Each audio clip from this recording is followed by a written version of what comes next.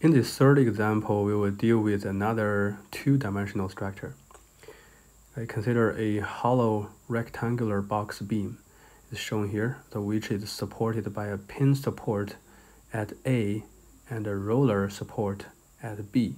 So the pin at A has a diameter of 1.25 inch. The load P equals 3,000 pounds is applied at point C. So determine the shear stress in the pin at A.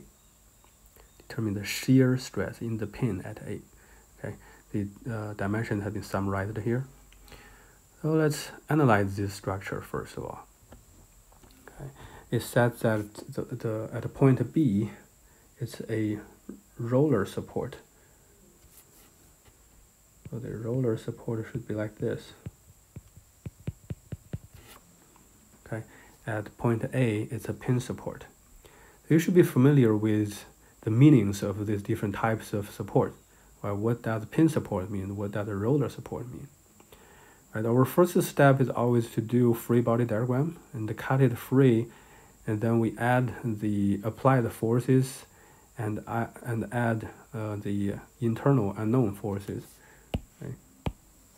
Then in this two-dimensional structure, if we know at point B, it's a roller support, meaning that we have a FBY here.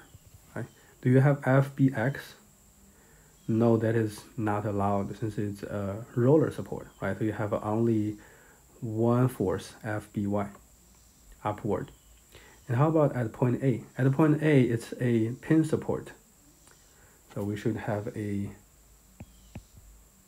FAX and a FAY. Do you have a bending moment here? No bending moment at this restraint, right? Since this is a pin support, it's free to rotation, right? There's no bending moment at here. So you have just FAX, FAY, and FBY, right? We have added all of these reactant forces.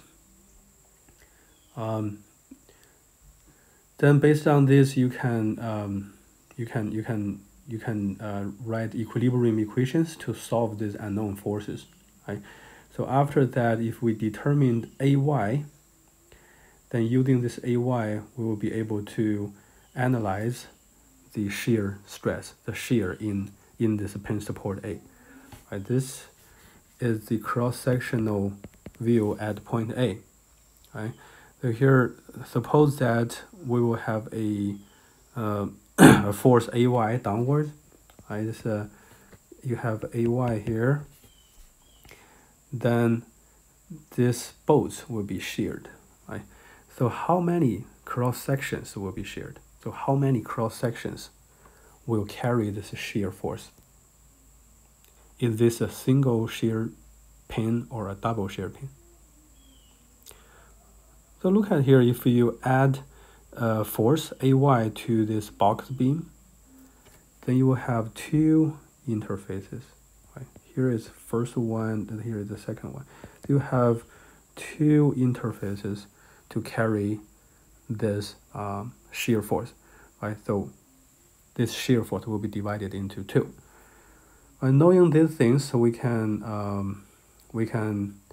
do more analysis and to determine the shear stress at point A. So as we just analyzed, based on the free body diagram, we can write several equations. If you are a master of statics, you should have realized that you only need one equation to solve FAY, since we only need FAY in this calculation, right? FAX obviously equals 0, since you have no other forces along x direction. So FAX, you have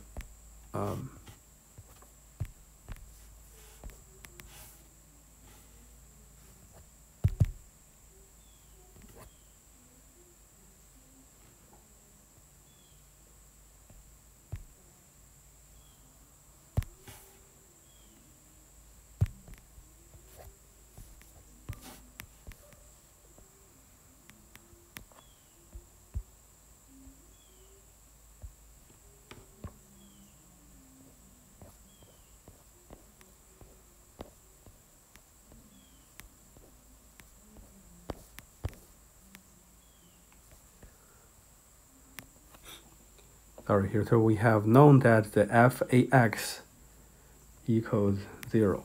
So we only need to determine f(ay).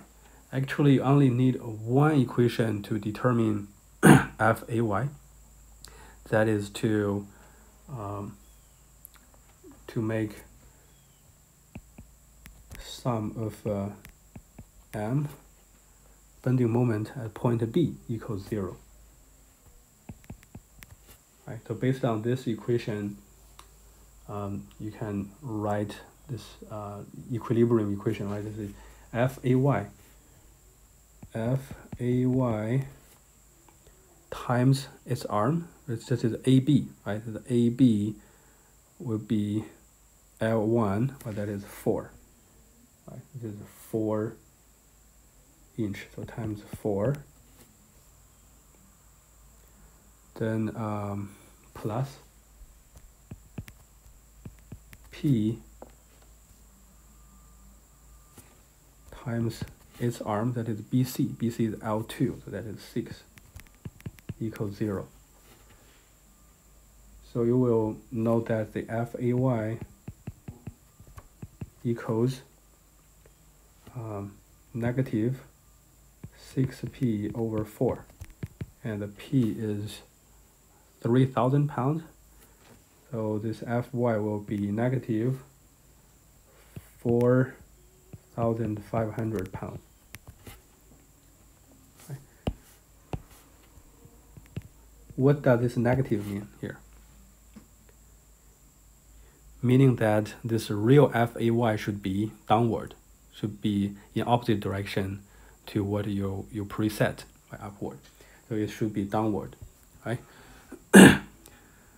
You can see that we can calculate the Fay so in one step based on this bending moment equation. So if you're not that familiar with statics, you just go step by step, and the regular method is just to focus on point A. So in that way, if you just focus on point A, this is optional, right? This is an optional solution, right? If you look at point A, so you can write 3 equations. The first equation will be sum fx equals 0. You get f(ax) equals 0. The second equation will be Fy equals 0. So that means Fay plus Fby minus P equals 0. And M at point A equals 0. So that would be Fby times L1, or 4, right? Minus P times L1 plus L2, right? That would be 10, right? Equals 0. So you can solve Fby first, then substitute it into the second equation, then you can get Fay. So this is an optional solution. You can see that it will be more complicated than the first one we used by focusing on point B. Right, so anyway, we can derive that Fay equals negative 4,500 pounds. If we draw this figure, the cross-section view at point A, we'll get this, right? And here you have this box, then you have